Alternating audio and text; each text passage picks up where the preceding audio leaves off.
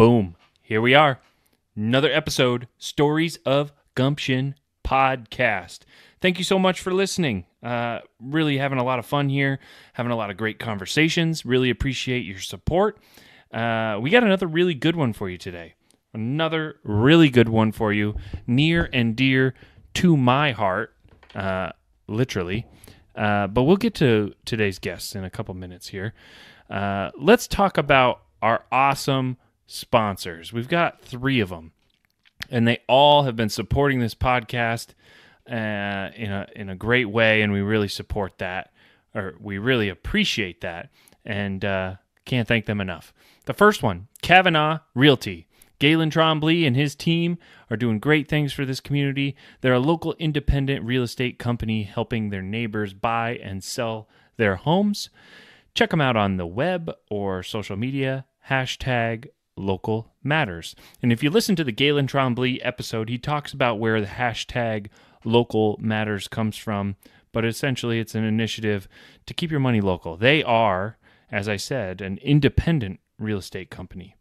And their money is local, they're independently owned, they're locally owned, and your support of Kavanaugh Realty is support for local. Check them out. They've got great social media, and they got great YouTube page. Give them a shout. Give them a shout out. Check them out. I like them a lot. They're good people. Enough about Kavanaugh Realty. Open Gate Farmstead, sponsor number 2. They have been here since the beginning.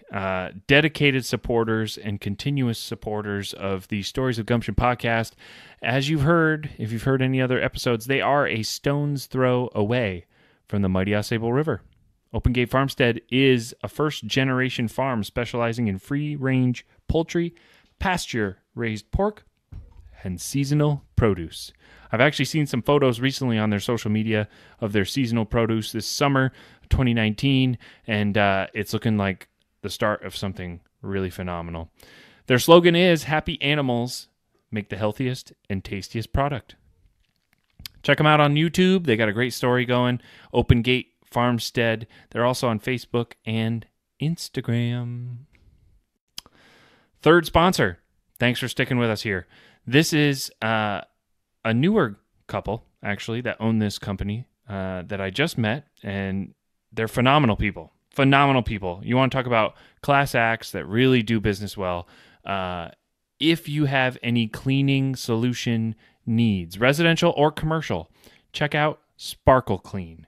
SPARKIL-KLEEN. Sparkle Clean. They provide professional and economic cleaning solutions to residential and commercial structures. They specialize in window cleaning, floor care, carpet extraction, and auto and boat detailing. Give them a call for a free estimate. They're at 518-578-2931.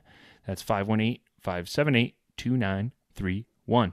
Find them on Facebook as well. They're also on Instagram, and that's Zach and Kate Hoyt. Great people.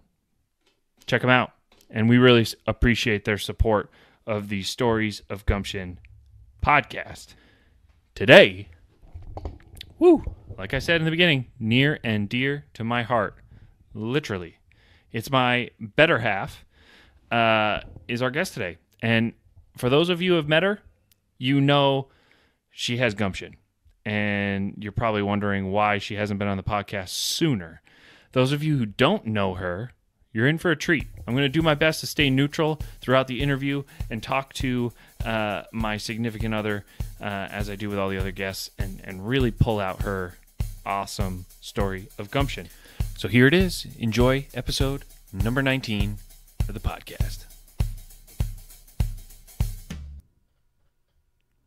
Gumption, defined as initiative, aggressiveness, resourcefulness, courage, spunk, guts, common sense, and shrewdness.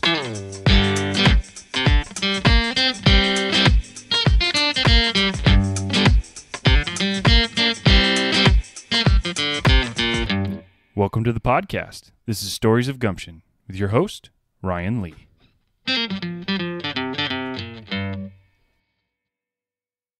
Okay, so today's guest, certainly near and dear to my heart, as I mentioned in the beginning before the sponsors. It's my better half, Lauren Gonyea. By popular demand of a lot of our friends and family asking to hear Lauren's story of gumption, and full transparency, Lauren is the executive producer of this podcast.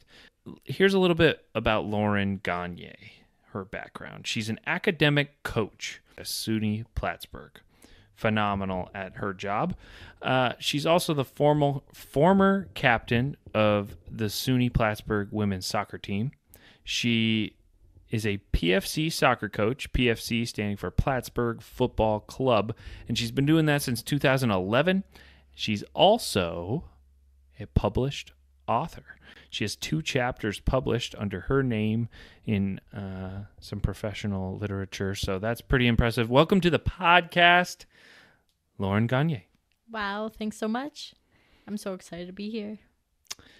You do live here. That's true. on your podcast, you know. Yeah. I've listened to it. The full but on the other side of the mic, that's very cool. It's pretty cool. And like I said, yeah, by popular demand, I'm dumb for not having you and your story of gumption on here sooner, because you certainly have a lot of gumption, and I'm just going to cut right to it because I'm curious. I know the listeners are curious. What is your definition of gumption?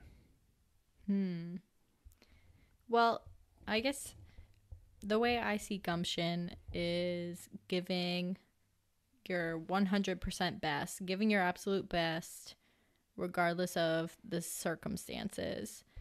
And your best might not be saving the world, being Superman, absolutely crushing it. Your best could be just getting out of bed for that day. But your best, it's all relative to you. But for me, gumption is putting your best foot forward, regardless of whatever's coming at you. That's a good way to look at it, because my best is certainly not our neighbor's best or my colleague's best or a friend's best, but like everybody has their unique strengths, weaknesses, and if you just give your best, that seems like that's pretty gumptious to me. Yeah, because you have no idea what someone else is going through, and something you might see as mundane or easy might be very difficult for them that day, and it's very gumptious for them to be doing something as you see as routine. So, it could be heroic, or it could be, everyday things, and I think everyone's got their own. They just have to be honest with themselves, what that level is. How do you assess what that level is for yourself? Well, I'm super competitive, so it could be everyday routine things, and I'm competing with myself. From a very young age, I was always thinking, okay, there's someone who's, a little bit better than me, that's putting, a little bit more effort. I need to compete with that and try to put a little bit more in.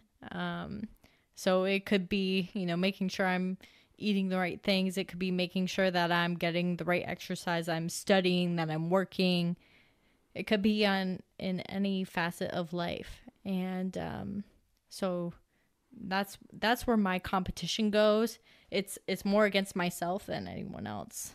You should play more golf.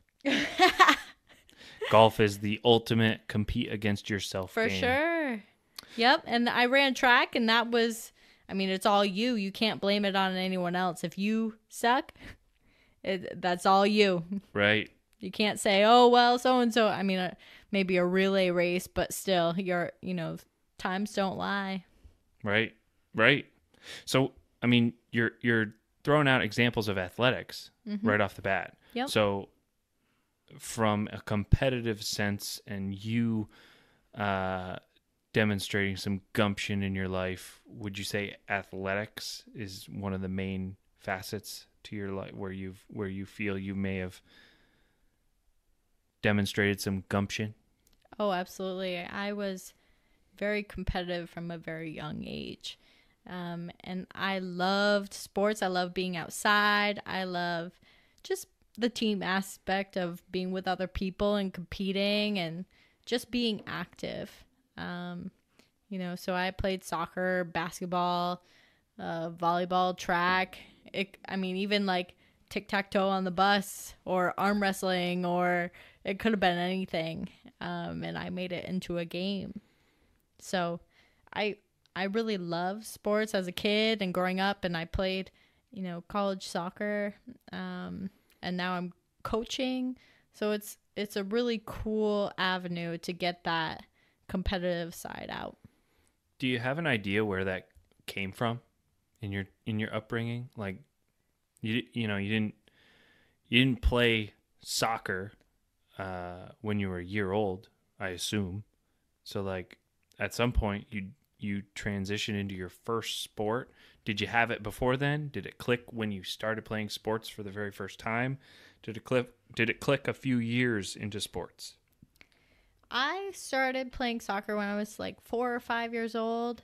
I also did gymnastics around the same time, and basketball. And I remember my mom made me end up choosing between the three and really just picking something that I wanted to stick with.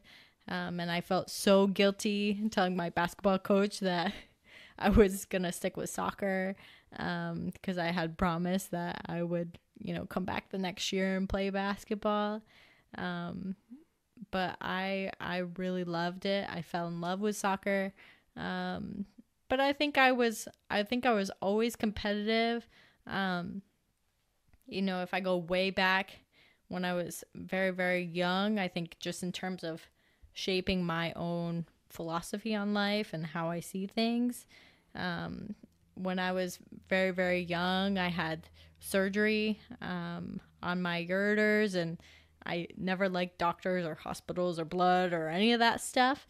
And I kind of had like a routine surgery, and I was in and out of the doctor. But I guess being terrified of bloods, needles, and doctors, I kind of had this philosophy of you never know how long you're going to live, so you might as well give 110%. And so I think that kind of translated into sports as well. Like if, you might as well give it your all because you have no idea how long you have left. And, luckily for me, I didn't have anything life-threatening at all. But I think just, the scare of being very young and being in a doctor's office and, going through that experience kind of instilled it in me pretty young. That's interesting. Yeah, because, I was pretty sick as a little kid, but it was more like toddler. I don't remember it. It's really fascinating that you remember it. And yeah, I had surgery when I was like, I don't know, a year or 2 years old. And then like I had UTIs all the time. And so I vividly remember going to the doctor and like having to go through all that stuff and get tested. And I just remember I just didn't like it. And I'd lie to my mom, and if I was, sick, I'd always have a fever. And so I'd go into my mom's room late at night and be like, Mom, I'm thirsty. And because I was terrified, I didn't want to go get water by myself in the dark. And so I'd be like, Mom, I'm thirsty. Can you get me some water? Freaking monsters. The monsters are going to get me. And my mom would feel my forehead, and she'd be like, oh, yeah, you are sick. You've got a temperature. And I'm like, no, Mom, you don't understand. Like, I just need water. I don't need to go to the doctor. I'm not sick. Just get me some water. And she knew right away. Every time it was like clockwork. That was kind of the joke. If I said I was thirsty, it meant I was sick. It reminds me of the time you and I think we were still dating, but you had to get the TB test for college. Yep. And you were like, Ryan, can you go with me? I absolutely hate the doctor's office. And I was like, well, yeah, nobody likes the doctor's office, but I mean, it's not that bad. And you're like, no, I think I have to get a vaccine or something. And I was like, okay, well, I kept thinking to myself at the time, like, not truly understanding the background of why you hate doctors, and just taking it at face value in that moment, going, okay, we all cried when we got our first shot when we were a toddler, but like, come on, Laura, you can do this. Let's go. Come on. It's not that bad. And over time, I actually have learned this background. It's like I don't know if you'd call it a phobia, but like, it's a phobia, though. I thoroughly respect and understand, like, we have to have doctors and nurses, and I respect the work that they do, but it still doesn't negate the anxiety I have, going to a hospital or the doctor's office. And my whole family works in a hospital, but I still get anxiety even just walking in, even if I know I don't have to go there for my own, diagnosis or whatever. Even if I'm just seeing my mom. Yeah. I've got this anxiety walking in. And I think that I've just had that since I was little. Well, they say there's a lot of, everybody has their thing, but there's very profound impacts on stressful experiences for the rest of your life when you're single digit age. And yeah. And I always thought I'd be, working in a hospital or something, but I think that fear just kind of overtook all of that. So it's interesting. And I'm a fainter too. So if I get shot or if I get blood drawn, I am out like a light, gone. Yes, we know. But so, I think it's good that you shared that, because I think that's a profound piece to your definition of gumption, doing your best. So I'm trying to put myself in your shoes, and I'm thinking, yeah, if I truly was impacted at a very young age by this series of experiences that, wow, I'm not fully healthy. Like, I don't know what life has in store for me. I better give this sucker my all. That makes a lot of sense to me. Yeah, I mean, and I don't want to paint a picture like I, had cancer or anything, but No, not to downplay anything like that, but I think it's also, we can't downplay the fact that you were, what, 4? No, you said you had surgery at 1, but like, if you're super young and you remember this, I feel like the impact of that at a very young age has got to be profound. Yeah, well, it's funny. I remember being in like first grade, and I remember I peed my pants and being so embarrassed by it, and my mom having that conversation with, how it, is it related to my UTIs and how it's connected to my health and blah, blah, blah. And I so did not want it to be a part of that, because that for me meant more testing, but, coupled with that embarrassment. So, it kind of trickled into when I was in elementary school, but luckily, everything was good, and so I was able to move on from it. So, yeah. So you developed this competitiveness at an early age, and you start translating it towards soccer and basketball and these things that you just started, and then you fell in love with soccer the most.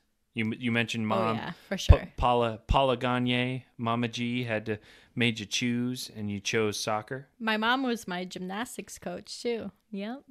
What? You said no to your own gymnastics coach? I know. I know. Oh boy. But all my friends, they played soccer, and it was just, I don't know, there was no competition there. I really enjoyed it, and it was competitive, and my dad told me, he was like, when you score your first goal, I'll get you a pair of soccer cleats. So, that added fuel to my fire to try to score a goal. And then I was able to, get a real pair of soccer cleats and felt like a real soccer player. So I feel like knowing you and being part of You're a fantastic, wonderful family. I've gotten to know both your parents really well, and I feel like I'd love to ask you about that. Sure. Like your parents and what they each did for you in building this gumptious competitiveness. Mm-hmm. Well, they were both pretty integral in there, I would say. My dad was always the person that was stoking the fire, and I think he knew how competitive I was, and still am, because still in the present, my dad still stokes my competitiveness for sure. Give me an example. You're a grown adult. He's still stoking the fire? That's for sure. It could be related to school, related to work, and it's, you do something that you think is really good, and it's not necessarily, he gives you the good job where he's proud of you, but it's so what are you going to do next? He doesn't let you revel in it too long. So for me, always pushing where I'm going to go, and not just, basking in the glory of whatever I did. If in soccer I scored 2 goals, he'd be like, well, how come you didn't score 4? Because, you hit the post and you missed this. That could have been more. And in reality, you're like, Dad, I scored 2 goals. Isn't that awesome?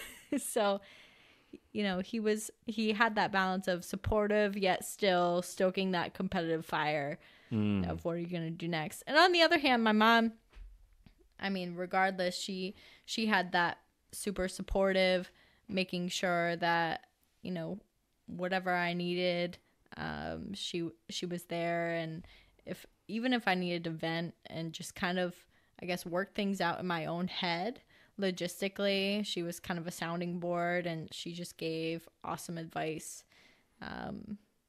So they had a very good balance between the two of, stoking the fire, but also providing that logistical support of what to do when things get tough, and giving me the tools to make sure that I was supported. So between the two, you've got this nice balance of support and stoking the fire and all that there is in between, and your own personal mindset of, I got to make the most of what I have, and doing my best. Mm-hmm. Fitting in with your definition of gumption perfectly. So tell me about the period of time from, let's say, JV varsity soccer through graduation of college. Tell me how you approached life and this philosophy of making the most what you have. Well, I was pretty dedicated, and had this mindset of acting as if there was someone that was a little bit more talented than me, and also putting a little bit more effort in and trying to see if I could match that. So, if at night I'd see how many push-ups, how many sit-ups I could do that day, squats, making sure that I was fit and doing everything that I could. It could even be like having a soccer ball and just, taking as many shots as I could, or dribbling around the yard, or getting some speed dribbling in, or sprints in. So I think I was just making sure that I was racing against myself, to try to, I guess, make myself better. So yeah. And I ran track, and I tried playing volleyball, which was completely new to me, which I had a lot of fun with that. That kind of helped me relax and take some of the pressure off, because it was just fun and new. So, yeah. And you had this will inside you that, like, when things got hard, or I was tired, or I was bored of doing the same drill over and over, you were just like, no, I got to keep doing it. Well, I had this will, but I also had routines, which I think looking back, I had a little bit of OCD in the sense that I had some rituals that I had to do. Okay. It stemmed from like everyday tasks. So it was like measuring out my steps and counting my steps and counting, how many bites it took to eat something, or making sure I walked through a doorway correctly, or making sure I ate something. And I tried really hard. I don't want anyone to know that I had this, because I knew it was really bizarre, really weird, and like I didn't even tell my parents about it. But I think I definitely had these routines, these rituals, which kind of echoed a little bit of OCD. It took me 2 hours to get ready in the morning. Holy smokes. Get out of here. Just going through my routines, and it was like, counting my steps, making sure I went through things the right way. And if I didn't, I had to do it over and over and over again. And it translated into to soccer too. And, if I had to hit this exact spot, so many times, and, if I hit it 10 times, and if at the 9th time I missed, then I had to redo it and do it 10 more times exactly the way I, perceived it to be or needed it to be. So it was very interesting looking back how tied I was to that. But I think ultimately it ended up helping me, because it helped me to really focus on what I needed to do, though I focused on a lot of things that were not important. Looking back, who really cares how many steps it takes for you to get from, your bedroom all the way down to the kitchen, Wow. Or I remember I would say goodnight to my sister over and over and over again until it felt like it came out of my mouth the right way. And Linz would just be like, all right, like, I'm done. I'm over it. But it was just, I don't know. It's the way it was, and it was hard to change. Wow. Did it translate into things beyond sports? Yeah, I mean, talking about the rituals, so, saying goodnight to my sister, to making peanut butter and jelly in the morning, and, how much peanut butter to jelly ratio I had, to counting the steps, to how I entered a doorway, to how many plies of toilet paper I had, like, just these really bizarre, I mean, from my perspective now, looking at it, it seems kind of arbitrary. Why does that matter? But, I think, they say it's a way to kind of find control in a situation. And, it could have just been, my middle school years and trying to find some control in that. But, I had an amazing childhood. My parents were awesome. I couldn't have asked for anything better. So I think ultimately it ended up really helping me, because it helped me focus on, my sports, and pretty much dial into what I was looking to get better at. That's awesome. I feel like I remember when we first met, we were both in high school band together. Yes, we were. Did you ever get a little competitive in band? Yeah, I mean, I knew it. I remember being like 4 or 5 years old, and I wanted to play the flute more than anything. I was so excited, and I remember being a kid, and my mom had all my birthday presents all wrapped up, and I remember sneaking into her closet and seeing them all wrapped up. And there was something that I thought was a flute, and I got so excited, and I opened it up, and it was an umbrella. And looking back, like, you wouldn't wrap a flute all put together, like it'd be in a case. But who bought somebody an umbrella for Christmas? No, it was a birthday. Oh, I'll edit that out. My mom got it for me. Yeah, my mom got me a umbrella for my birthday. But I always wanted to play the flute. I played in, 4th and 5th grade band and middle school, high school. I really, really loved it. And I dedicated my time to it. So it ended up doing really well. I think I went pretty far for being in high school. I didn't take it up in college. I kind of gave it up, but I definitely miss it, and I really, really enjoyed it. Okay.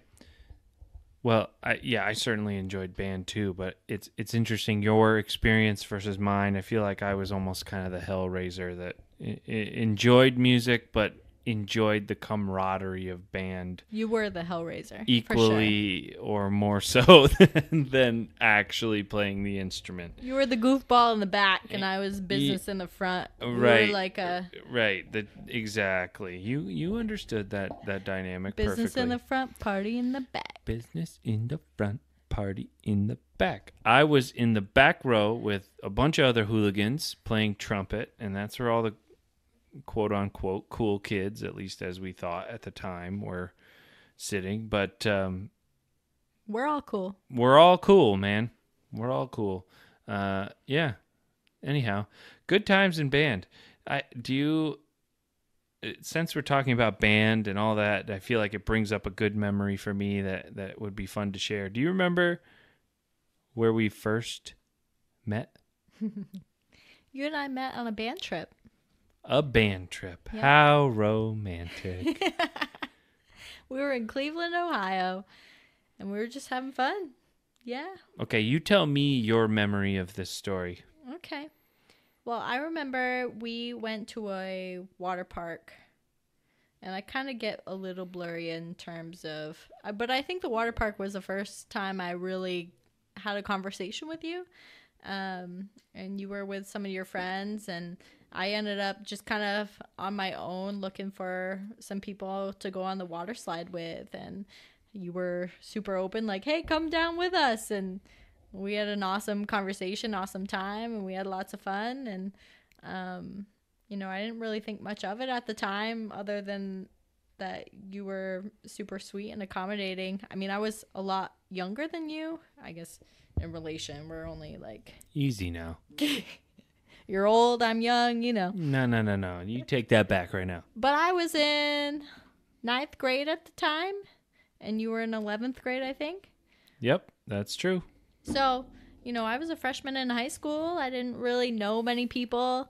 Band was, 4 grades of people. So I was the bottom of the totem pole, and, it was pretty cool. You welcomed me in, and so we went for a ride. And then I remember going on a cruise ship, and you had some fun with some napkins. And I remember your dad being a goofball. That's pretty much what I remember. Oh my gosh, I forgot about the napkin story. That's freaking gold. That's gold. But yes, I remember the water park.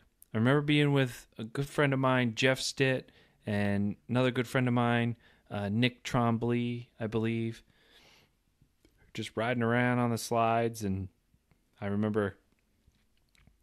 I think Adam Lucia was there, too. Oh, yeah, it might have been Adam Lucia. When I first saw you on the slide, I think it was you and Adam, maybe? What a good dude. What a good crew. Oh, yeah. The Red Man Group crew. A story for another day. If you're curious about that story, a little cross-pollination of podcasts here, you got to listen to episode 1 of Craig Cast. Ooh. I talk about that. But anyhow, yeah, I remember this young girl coming up, and we're like, oh, hey. And it looked like Jeff and the other guys knew you, but I didn't really know you. And they're like, yeah, you wanna go down the slides with us? And we're like, yeah, let's do that. And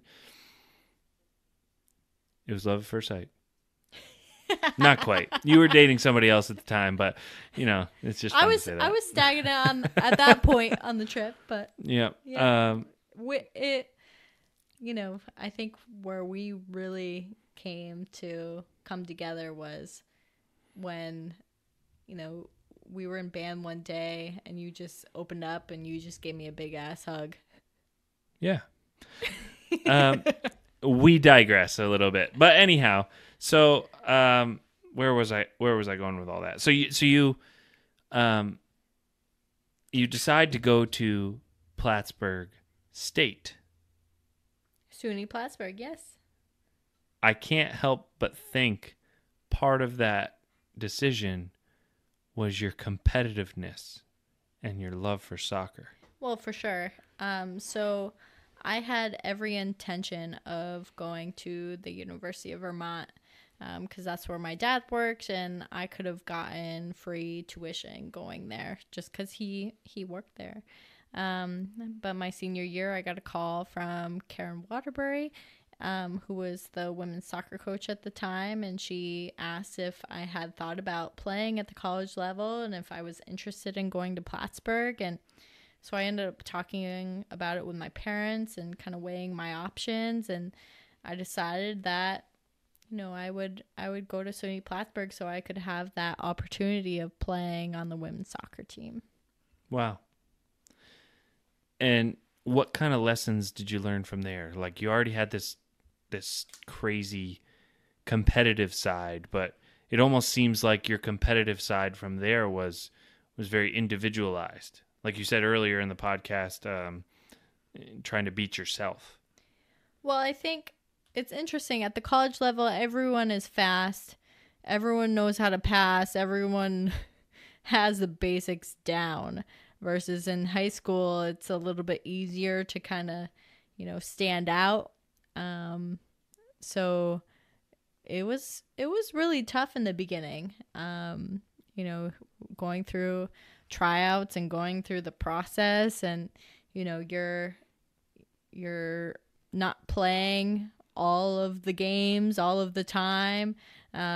You go from high school playing every second to, oh my gosh, all right, I'm coming from the bench and I'm going on. Here we go. I got to give it my best shot. So that was a very interesting and humbling and awesome experience. It pushed me. And it was really cool. It seems like you would have to learn not to get discouraged.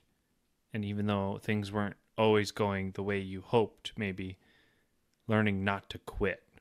Yeah, you just got to keep pushing. And, I guess what you were talking about before also, I was always about doing my best and giving my 100%.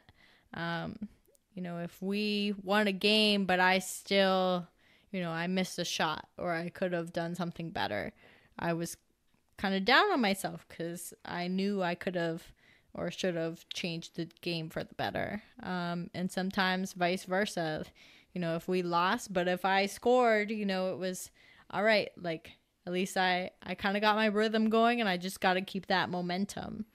But I think watching my evolution over those 4 years was pretty cool, and plus and beyond.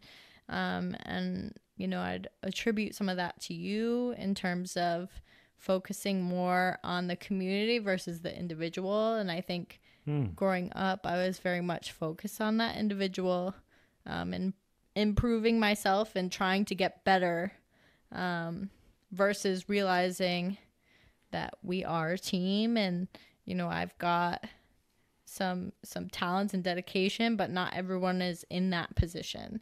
And how do I use that to bring other people up? And I think you've kind of instilled that in me at a pretty young age, which was, I think, very beneficial. And it's, translating into my role beyond just being a college student. I feel like I remember a time too where it's like a classic, just Lauren Gonyea being competitive moment, but you told a story about going for a run with your roommate or your best friend, and like just the I feel like this story speaks to the true competitiveness and give it your best mantra that you're talking about. It's so funny, almost to a fault. For sure. My college roommate, Emily Lone, we we decide, to go for a quote unquote easy and short run together. We'd say, all right, let's just go for a 2-mile slow run, and it'd turn into a 6-mile sprint. And, it would start off as, one person's shoulder is, a few inches forward than the other person's. And so the other person starts going a little faster and vice versa. And then pretty soon you're sprinting and neither person feels comfortable saying, I don't feel comfortable at this speed, because we're both so competitive and wanting to win. And so, we went 6 miles and we were cruising. We were not going at a slow pace. And finally we got to this point where, and I don't remember who said to who, it was like, all right, I'm going to go this way, you go that way. And we just had to separate because we just needed to catch our breath. But neither person felt comfortable saying, can we slow down a little bit and just go at a regular speed? Have you two ever talked about that? For sure. We got back to our room and one of our friends was like, I just saw you two sprinting down Ruger Street. What was going on? And it was neither of us in that moment felt comfortable saying, let's slow down. And so we reflected on it afterwards, and that's when we felt comfortable once we were done. But when we were in that moment, even though we knew we weren't competing, I could make anything a competition. Seriously. It could be eating. It could be anything. Like, pick up a piece of paper and let's see who can toss this the closest to another object. It's so freaking true. It doesn't matter. But when you apply that to your life, and now as a professional woman in the workplace, I feel like that translates into this this daily effort of, I'm going to give what I can. I'm going to do my best in my role. And I feel like that's an amazing lesson for a lot of people to listen to. Yeah, and I think where I've grown is I've learned to not sweat the small stuff or the stuff that quote unquote doesn't matter. In terms of appearance, for instance, or, making sure when I was in high school, I'd wear makeup and make sure my hair was straightened and all this stuff. Well, in 10 years from now, who really cares if your hair was straightened or not? No one really cares. But what people do care is about how they feel when you have interactions with them. And so I guess looking at today, for me, it's more so of what positive interactions did I have with people? Did I leave something better than, it was before? And still pushing to try to make sure that I'm giving my absolute best, but I'm learning to let go of the quote unquote smaller stuff. And I think you've helped me kind of relax on that. Because I was very type A, very much a perfectionist, and everything had to be a certain way. I can remember if you didn't get 100 or a 4.0. Oh, I'd cry. Your whole world imploded. Yeah, whole world imploded. I would be very upset. I was the classic guy who got like a 93 overall GPA. Oh yeah, you were the worst kind of kid. And I put in effort. You just coasted though. I freaking coasted, but I also didn't want or desire. I didn't have that competitive edge, and I don't know what's better. I feel like you're better off because you learned competitiveness early, because when you showed up for freshman year of college, you had that mindset of, doesn't matter how hard this is, I'm getting a freaking GD 4.0 on every class. And for me, I went into the same mindset that I had in high school, and it was like, oh yeah, I'll just coast. And I think there's a balance, and that's what I don't think I learned that when I was in college, because I was I was working for the grade and I wanted the 4.0 and I wanted the perfect score versus learning for this is a profession I want to go into and I'm learning to make myself better versus learning to earn the perfect grade. And I think that's just how I was. And I think I still am to a greatest extent, though I've let some of that go.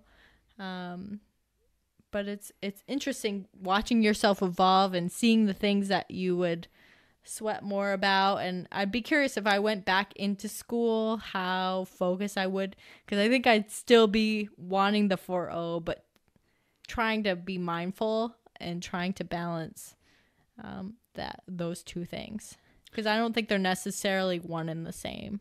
And this whole conversation has been building towards this this question that I have, and it's, you've been so competitive. It's driven you to do what you do, to be successful in what you do, be a college athlete, to get 4.0s and do all these amazing things. Can a competitive mindset like that be taught? It's a good question and a tough question. I've coached for the last several years, and you're trying to instill this competitiveness in these young girls. I started with a group from when they were U8, so like 7, 8 years old, and bringing them up to U18. Wow. And I think you can foster competitiveness and you can provoke it. And there are things that you can do to kind of help instill it. But you can't make someone, want to spend all this time honing in their craft. If they don't have that intrinsic value, it's only going to go so far. You can set up situations that help provoke it and foster it. But if someone doesn't want it for themselves, you can't do it for them. And that it's exactly like what you talked about earlier in the podcast, like almost the OCD of I am not going inside for dinner until I make this shot at that exact spot the way I want it 10 times in a row. Yep. You got to have that in you. You just got to... trying to instill that discipline and that drive, I had friends that we would be cutthroat and we would just go after each other and we would give it 1,000,000%. And then, the same drill with two very different people that didn't really care about it, it would have very different outcomes. It'd be like, all right, you got it, whatever. I'm not going to work my tail off to win it back. Interesting.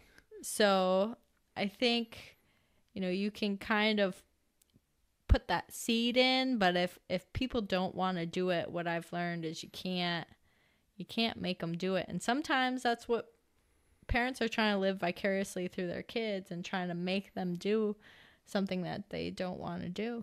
It almost raises an interesting question of, like, where's the line between giving 110%, like that extra, like, shit, I really want to go inside, but I need to do this over again because I'm honing my craft, versus crossing the line to I'm not giving my best.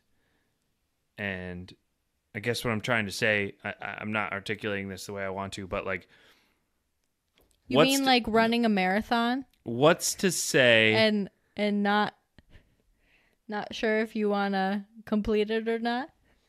Oh, damn, you just put me on the spot. What I was going to say is sort of this a question around the theme of what you said in the beginning of the podcast. Gumption is doing your best. Well, what is someone's best? Right? Versus what is your best versus what is slacking versus what is giving 110%? And like, are those two people that you referenced that didn't have the same intensity, were they giving their best? Or were they just not giving 110%? It's a good question, and I think the only person who can answer that question is the individual who's doing it. I can't tell you you're not giving your best because I don't know what's going on inside your head. Though I can say a lot of it is mental, and that a lot of times we think that we're at our capacity and that we can't give any more, though our bodies are still going through, and survival mode is very, very strong. And our bodies are a lot stronger than we think sometimes. So I think only the individual can decide what their best is, because I think society is very good at trying to tell other people whether they're doing their best. Oh, so-and-so is being lazy, or so-and-so is slacking. But I think you also have to be honest with yourself. Is there more that I can be doing in this moment? But also people have to protect their mental health. And, if I push myself past this line, am I going to be able to take care of my kids or, be able to put food on the table? So some people can't give 100% for everything that they're doing based on their circumstances. They have to conserve some energy left to be able to take care of the necessities and things that they have to do. But for me in my life and the way I've lived it, it's, can I give my best in every situation that I'm giving? I love it. I can't move on without addressing a statement you made about a full marathon. Oh, Shots fired. I hit a nerve. Shots fired. And those who have listened to the Stories of Gumption podcast earlier on, you probably heard, episodes probably at least 6 through 12 or 14 or 15. I went on a period of just talking with the guests about running. It fascinates me because I suck at running.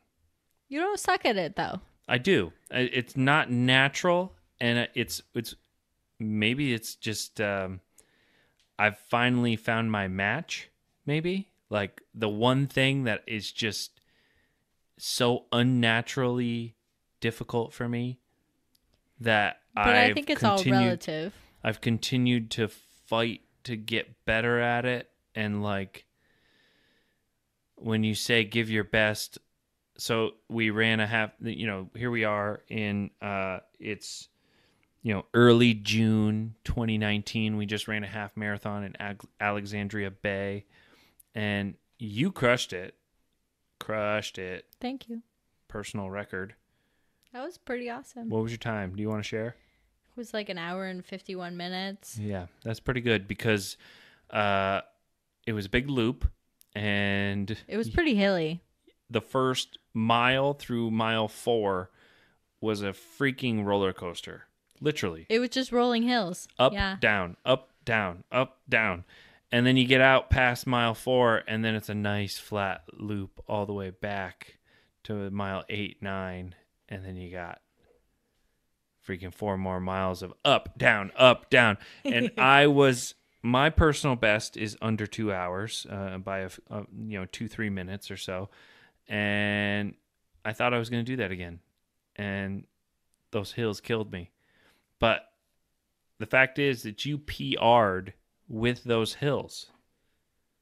And I don't know what the difference is. Like, a PR is a PR, right? So, like, we both had to run those hills. We both had a goal. And we both had different records, personally. You beat yours. I just finished. 2 hours and 3 minutes or something. But I guess I'm taking a pretty big digression here, but it's an interesting point of discussion because it's about what, like, again, what is your best, and how do you make sure you're doing your best? Well, running, I think, is a good metaphor for life, because life gives you hills no matter what you're going through. And for me, in terms of running, you gotta just focus and just get up that hill. And I almost, try to stride up it because I know the top's coming up quicker versus if I just walk up it. And we were talking after how you were saying you'd hit the hill and you'd end up walking to the top. Well, I'd find a point in my head and I'd say, all right, I'm not walking until, I hit this point, which is almost to the peak. And all right, I've hit this peak. Can I go a little bit further? And just keep striding as long as I can. And if I have to walk, I have to walk. But at the end of the day, I'm going to be a lot better if I just keep on striving. So I think it's a big mental game. Because I think your body can do a lot more than it's letting on a lot of times. And, so you definitely have to listen to your body and whatever it tells you. But for me, I know I can push my body a lot further. And so when it's getting hard, all right, can I just focus on a point and get there? And it's a big, I love going back to Amy Kretzer's episode because she talks a lot about the internal versus external locus of control in psychology. And you clearly have an internal locus of control to the nth degree. Like, you are all about, I want to do this, and I want to do it for me, and I am motivated to do it. And that's why you ran your first marathon last year. And I think it's cool. Yeah, that'd be cool. I'd totally think about all the people I could tell you, yeah, I did a full marathon. That's not a good enough reason by itself. Well, I think it's something that I wanted and something that, I could work towards and something that I valued. It's hard to put a lot of effort and work into something that you don't necessarily value. And I think with you, I really like, it's weird to say I like running because I don't think we have a love-hate relationship. I love the way I feel after I run, but it's always I guess I gotta go work out type of thing. But I think with you, I think you've seen my evolution with running and how I've done, and you kind of being pushed by that. But I don't think it's something you've woken up and said, I just want to run a marathon. And that's exactly what happened with me. I woke up one day and I literally said, I'm going to run a marathon. And that day I found a 5-month plan and I signed up for a marathon. That was 5 months from then. And I stuck with my plan and I finished it. But that's because it's something that I wanted to do. If it would have been a day before, no one could have told me that I was going to run a marathon and I wasn't going to stick to it. It had to be something that I wanted and something that I wanted to see through. That's a great example of that listeners in general can take to heart, hopefully, if there's something that you wake up tomorrow and you say, I'm going to do that. I'm going to go back to school. It's going to take 2 years. I'm going to do it. I'm going to go and I'm going to apply for that job because I want it. I'm going to go pursue that dream because I want it. I'm going to go run a marathon because I want it. I feel like there's a lot of different applications to your story and your gumption in that moment. And I think, you have kind of a background list of goals, of bucket list things you'd like to do. And for me, running a marathon was on that bucket list, though I think I was scared to put it on there because I didn't want to not do it and quote unquote fail. But I saw running as an opportunity to relieve stress, to focus on my health and to get better. And so I got to a point where I just kind of needed that. And so I think if you have goals that you think, wow, this might be a little bit out of my comfort zone, what are the steps you need to do? I mean, I have on my whiteboard at work, a goal without a plan is just a wish. And so we say all the time, I'd love to do this, I love to do that, but unless you have a plan, it's hard to actually do it and make it achievable. So whatever you want to do, can you develop small steps? So I know today, all I have to do is just run a mile. I don't have to run 26, but it starts with that one. It's so true. It's so true. And I mean, when we start training for a half or you're training for a full marathon, the schedule does start with 2 miles. Sounds crazy. Like you'd think there's this set standard of like, oh, I need to be able to go out and run 12 miles tomorrow. No, not necessarily. You need to be in a certain level of physical fitness for that goal, but yeah. It's like going to the gym. Start People small. say all the time, if I need to go to the gym, I need to be in shape. You don't need to be in shape to go to the gym, but people feel insecure that they need to be able to fit in to be able to do a certain thing.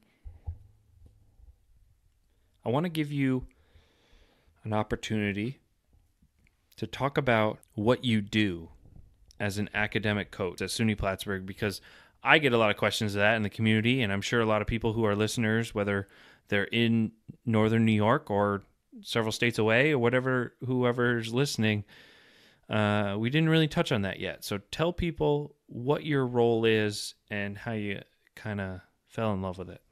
Sure. So I have a caseload of students that I work with, and I am their academic coach, and I help them. Could be with advising, academic coaching. So with time management, it could be, they're having relationship issues, they're having roommate issues. There are certain things that are getting in the way of them doing their best in terms of getting their degree. And so I meet with them on a regular basis and help with whatever they need. I think a lot of students don't have that roadmap for college success. There's a lot of jargon. There's a lot of things that end up being roadblocks to college students, and I'm that person that can help advocate on their behalf and help them navigate the college system. That's fantastic.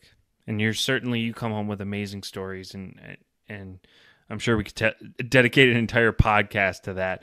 I'm going to pivot to the Stories of Gumption rapid fire section. All right. Here we go. What's a billboard that you would put up? If you could have a billboard anywhere in the world and put anything you want on it, what would you put on that billboard? Well, I guess sticking with this theme, since it's already in my head, a quote that my college roommate had, Malone, on her wall when we were in college was, and I can't remember who said it, but the quote was something along the lines of, to give anything less than your best is to sacrifice the gift. And I think that really highlights for me, just kind of giving it your all, whatever you're doing. And I had that even when I was in high school and learning, tryouts and preseason, and when things get really tough, and you're competing against all these other people, and it seems like everyone else has it together, but they really don't. And a lot of times you just gotta outlast the pack, so to speak. And so whatever you're doing, you just gotta leave it all on the field. Give it your best. And that's all relative to you, and you have to decide that for yourself. And do a little less judging of other people, whether they're doing your best. But I think we are all given something. And we gotta put it all out there. I love that. I'd say that's the theme of this podcast for sure. and there's definitely gumption to that. If you could add one last meal, it's the end, right? And you get one meal. You can pick anything on earth. What would it be? I think I'd combine my two favorite things. So I love dessert. Love dessert and chocolate. Of course you do. But I also love berries. Ooh. So I would combine, if I could take a Toll House pie. Oh, damn. That sounds amazing. And put berries and cream on top of that. So I could have both. Oh my gosh. I would be in heaven. Who is your favorite teacher? And why are they your favorite teacher? Wow. This is a tough question. Man, you're making me pick somebody. All right. Well, I guess... know you have many amazing mentors and many amazing teachers in your life. So for any of those who are listening, this isn't personal. You're just picking one. And why? Well, you said the word teacher, so I won't go to the word professor, and that'll make it a little bit easier. How about that? Just because you and I met in band, I'll go with Mr. Nestoriak. And without him, we wouldn't have met each other on a band trip. So, and we had him, in middle school and high school. And he was just an amazing mentor. And that guy, class act. Yeah, class act, looking out. So, yeah, that's who I would pick. Awesome. Last question, the infamous board of directors question for Stories of Gumption podcast. You ready? Here it comes. Let's do it. If we could put together a 3-person board of directors for Lauren Gonyea to guide and mentor her through the rest of her life, who would they be? They can be alive, deceased, famous, or not. And why would you pick them? All right. Well, I think I'm pretty practical. And I would pick my mom and my dad for the reasons I said earlier. My dad pushing me and always getting me to look for the next chapter and look for the next thing. And my mom, because she's super supportive and provides that sounding board and helps me figure out things logistically, or even if I just need to vent or, whatnot. So those two together are an awesome pair, and I am so lucky to still have them in my life. They're pretty sweet. They're pretty sweet. And the last one would be you. Oh. You push me in a very different way. You still keep me competitive and thinking about things, but you are so community oriented and looking at the bigger picture, versus just myself. And I think having you as a mentor, but also my partner in life is awesome. So, well, I'm pretty lucky. I'll be on your board of directors any day. I appreciate that. Well, this has been great. Awesome podcast episode by popular demand. Having my better half on the Stories of Gumption podcast, Lauren Gonyea. Do you want to have a sending message to all the listeners? I guess I would say that life is short and you really don't know how much you got left. And so why not give it all you got, because you really have no idea. And you can make such a big impact on someone else's life if, it could just be helping them out. And for you, it might not be that much, but it could make the world to somebody else. So, yeah, just give it all you got. I love it.